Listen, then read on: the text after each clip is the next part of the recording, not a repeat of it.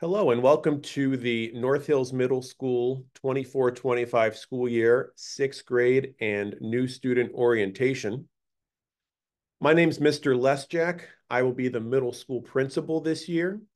And sitting with me is Mrs. Katie Hartman. She's the associate principal. Last year you knew her as Miss Finelli. Here at the middle school, we do have a counselor assigned to each grade level, and that counselor will stay with you through your entire time at the middle school. So our rising sixth graders will work with Mrs. File, seventh graders with Mrs. McElhaney, and eighth graders with Mr. Terabishi. We also have a student assistance program counselor, Mr. Ratnavale, who works with students in all three grade levels.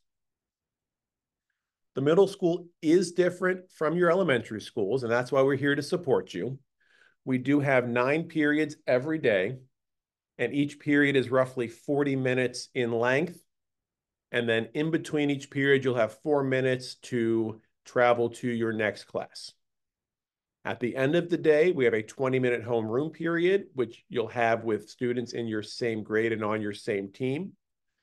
Because at the middle school, we use what's called the team concept. So within sixth grade, you'll have a group of roughly 90 to 100 students that all have the exact same teachers for your core classes, your math, your English language arts, your science, and your social studies.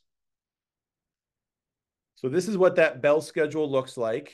7:30 in the morning is when the doors open, which gives you 20 minutes to come on in, get breakfast, go to your locker, and then make it to first period by 7:50. You can see there's about 40 minutes for each class, including our lunches. And then at the end of the day, there's that 20-minute homeroom period, which you'll go back to finish the day out. So as a rising sixth grader, you'll have a pretty similar schedule. You'll have 2 periods of math, which will be back to back with the same teacher. And then you'll have a period of reading and a period of writing. You'll have those with the same classmates and the same teacher, but they might be at different periods of the day. You'll have 1 period of social studies and 1 period of science, and those represent your core classes. You then get a little bit of choice. All sixth graders have 2 days a week of physical education, and the other 3 days of the week, they have a music class, whether you've chosen beginner band or music or choir or orchestra. And then you have a period of what we call our trimesters. That means that during that period for 12 weeks, you'll attend an art class. And then for 12 weeks, you'll go to an innovation and design class. And then for 12 weeks, you'll go to a computer science class, and you'll rotate through those throughout the school year. And then, of course, every student gets a lunch period. As a sixth grader, all sixth graders eat fifth period lunch, where you'll sit with your team in the cafeteria. We know that middle school is a big change for you. It's also a big change for me because I'm new as well. But there's a lot of great things we have at the middle school that make it different and make it exciting. You don't have recess, unfortunately, but you do have club and activity period. So each semester, you'll pick a different club to be involved in. And once every couple weeks, we'll run that club and activity period so you can experience that organization. So whether you want to join the watercolor painting club, or you like Disney parks or history or basketball, we have about 50 different choices for you so that you can get involved in something and meet some new people and have a lot of fun with your teachers and your classmates. We also have a PBIS program, which you should be familiar from your elementary schools. Ours is called Strong as Steel. And we have 3 core tenets, 3 pillars of that program that we really try to emphasize in middle school. The first is take ownership. This is your building, this is your education, so making sure that you're making the choices to help you make it the best that you can be.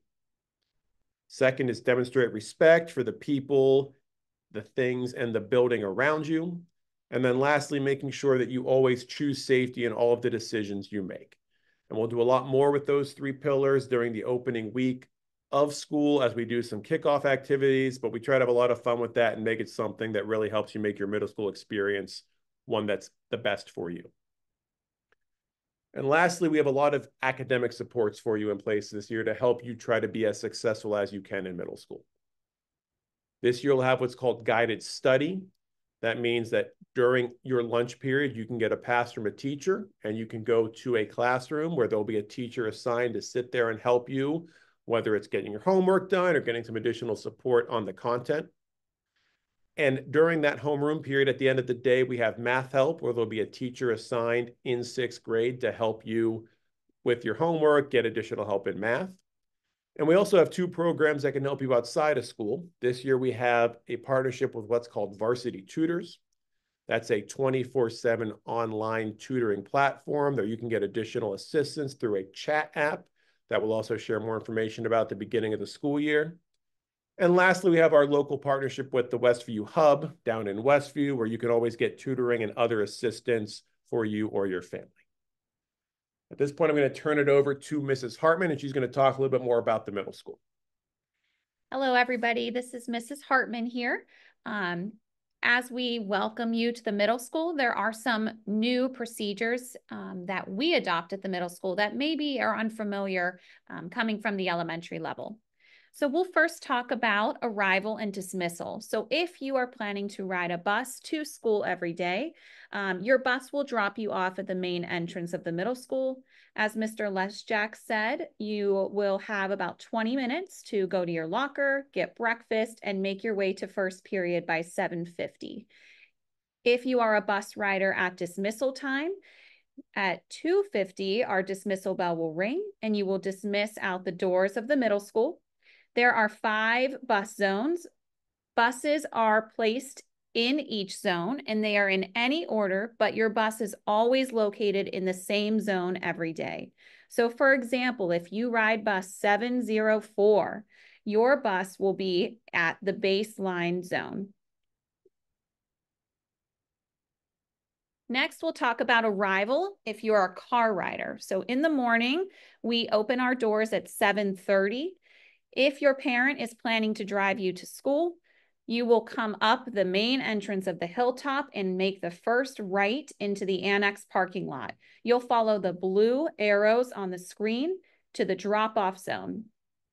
There will be teachers there welcoming you into the building. You'll go in through the annex doors, make your way up, and begin first period.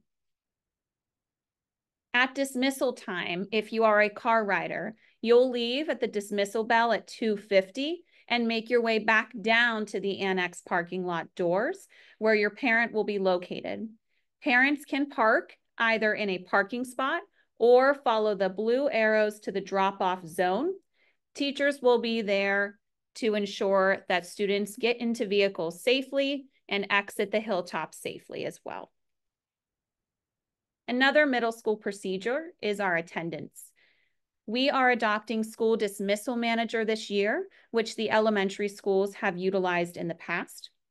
School dismissal manager is an online portal used to report student absences, late arrivals, and early dismissals. Through school dismissal manager, the school will automatically be alerted, so it is not necessary to call or email us the excuses. Complete details regarding school dismissal manager is available at nhsd.net. Some reminders about middle school expectations.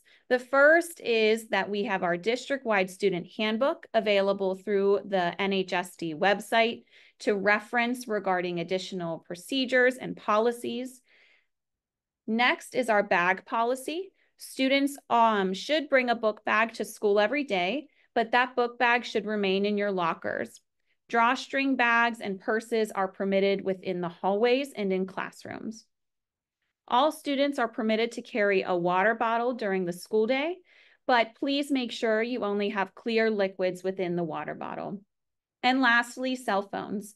Cell phones should remain in your locker during the school day. If we need to call home or reach out to our parent, you are welcome to come down to the AP office and utilize our phone system. And getting ready for the first day of school. Here are some to-do list items for you. The first is our back to school forms. These must be completed within PowerSchool.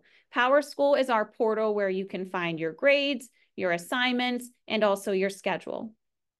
If you are missing any PowerSchool access information, please contact Ms. DeAngelis, who is our secretary in the AP office. Her email is listed on the screen.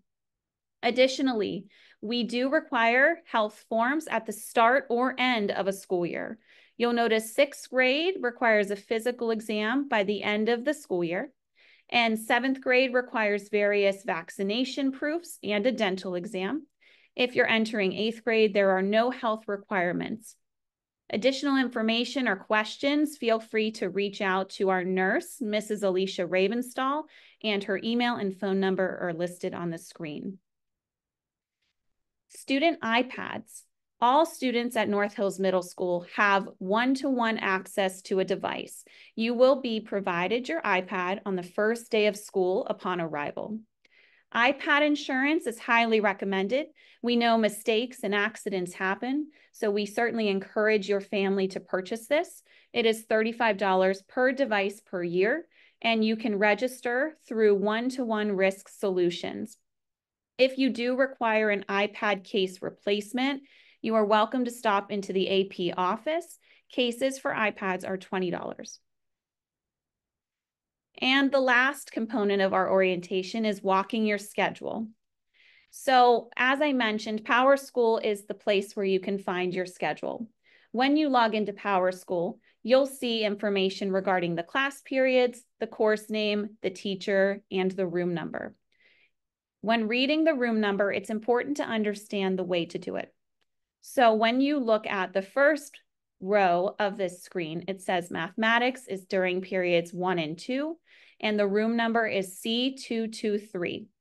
When you're looking at the room number, the letter, so C, for example, refers to the hallway.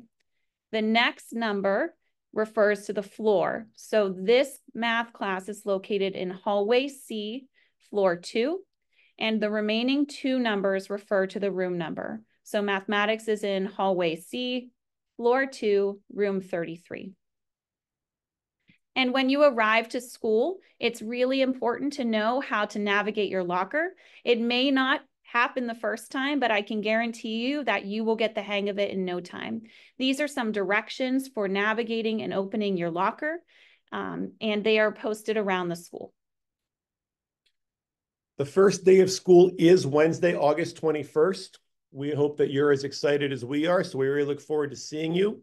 Any questions, you can go ahead and contact us at the information below, and have a great day.